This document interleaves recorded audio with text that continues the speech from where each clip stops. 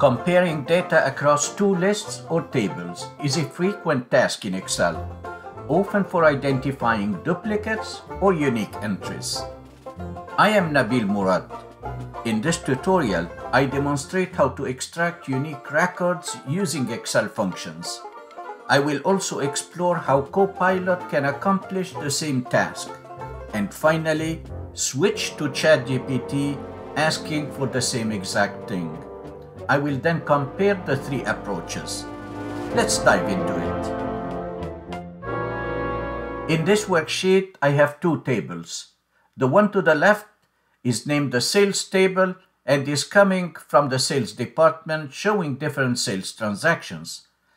The second one to the right is named the accounting table and it's coming from the accounting department showing those invoice numbers that have been paid. I'm interested in finding out those invoices that were not paid. I can do that by using functions, so I start by comparing the two lists. I'm interested in extracting the records corresponding to the invoices that have not been paid. So in cell J2, I start by creating a COUNTIF function, equal COUNTIF. I open bracket, I select the invoice number from the account table, and then comma, I'm comparing it to the invoice number column from the sales table. When I close the bracket, I hit enter. I get 1 for the invoices that have been paid. For those invoices that were not paid, I get a 0. So I'm going to modify the function and type, is it equal to 0?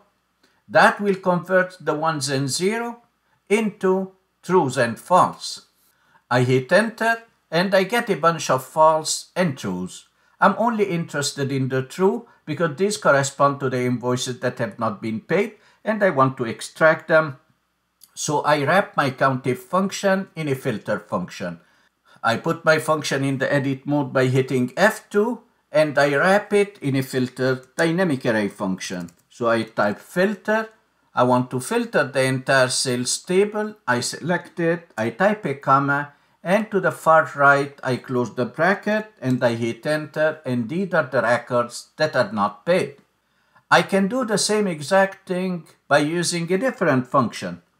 What if I use an xmatch function? So I type equal xmatch and then I hit tab. I want to match the invoice number in the sales table. So I click on the column and now I'm selecting the invoice number. I type a comma and I'm comparing it to the invoice number in the accounting table. So I select it. I close the bracket and then I hit enter and I get a number for the invoices that have been paid and NA, a not available error for the invoices that have not been paid. To convert it into trues and false, I hit F2 and I wrap it in an isNA function. I open bracket, I close bracket at the end, and when I hit enter, I get a bunch of trues and false. We are only interested in extracting the trues. Then I put my function one more time in the edit mode F2 and I wrap it in a filter function as I did with the COUNTIF function.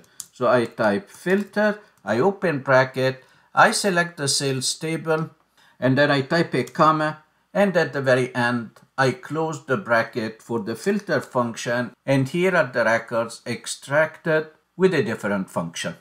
If you are not an advanced Excel user, then you can seek the help of Copilot for doing that. So I go to the next worksheet, Copilot, where I have the same exact setup and I have the same two tables, and I want to ask Copilot to generate the function for me.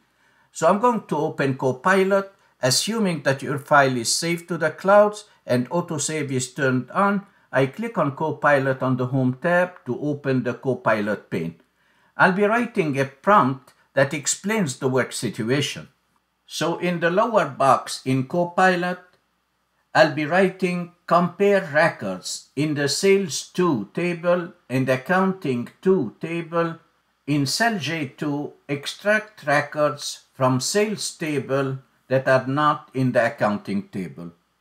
So here is my prompt. Now I want to send it. Then I click on the send button and Copilot is working on it. understanding my data, and I'm waiting for generating a function for me. And here you go. Copilot is using a filter function, and then it's using the match function. I have a preference to using the X match because it has less arguments and it traps it in an is and a. That's not bad. I'm going to copy this function by clicking on this copy command. It copies to the clipboard. And then in cell J2, I'm going to paste my function, and look at that. There is a problem. It's extracting only the numbers. So I need to modify the result by adding another prompt. I need to extract the entire record, not simply the invoice number. I sent my prompt, and now Copilot says it can't help me with that. So I'm going to rewrite the prompt one more time. I tried to clarify the prompt a little bit for Copilot, and I'm resending it. Now I'm getting a better function. I'm going to copy it, and then I go to cell J2. I delete the previous one, and I paste the new one, and now it works properly. That's pretty close to what I did manually, but instead of using an X match, it's using a match function. Now I close Copilot, and I switch to the next worksheet where I have the same exact data in a list, and I'll be asking ChatGPT to help me with this work situation, extracting the unique records from the list to the left coming from the sales department that are not available in the list coming from the accounting department to the right side. And I want a formula to help me do that. And here is ChatGPT. I'll be writing a prompt. Compare records from the two lists, A2C29 and F2H26.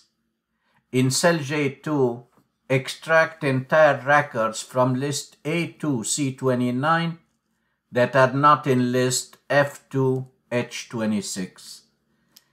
And to help ChatGPT, I need to provide a screenshot.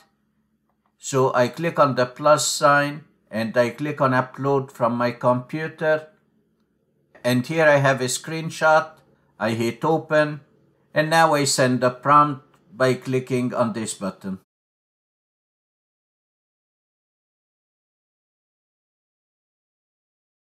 Here it says use the filter function with the count ifs.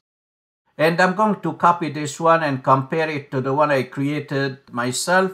I go back to Excel, and in cell J2, I paste the function, and I'm getting the list of the 3 records that are unique records in the sales list. The difference between this formula and the one I created, I was just comparing the invoice number, but here it's comparing the invoice number, the date, and the amount. So for experienced Excel users, building a custom function is often the quickest and most precise approach. However, those new to Excel can leverage tools like Copilot or ChatGPT by providing clear and detailed prompts. When using ChatGPT, including a screenshot of your spreadsheet can be especially helpful in getting the desired result. Tell me in a comment, which one is your preferred approach? And if you found value in this tutorial, give it a thumbs up and make sure to subscribe to my channel to be notified when new tutorials are released. The best is yet to come.